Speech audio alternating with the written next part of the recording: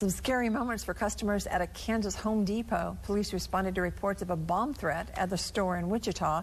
A customer alerted employees. A man inside the bathroom said there was a bomb in the building.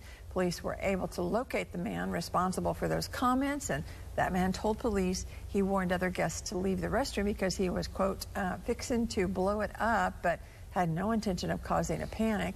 Man also told police others in the room laughed, understanding his joke, which I'm just now getting. Home Depot says they will not be pressing charges. But I can tell you right now, you asked the producer for me to read that, didn't you?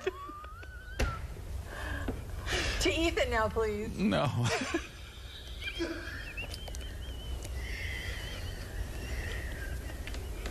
Are we going to have to go to a commercial? No, we're going to get it. We're going to get it.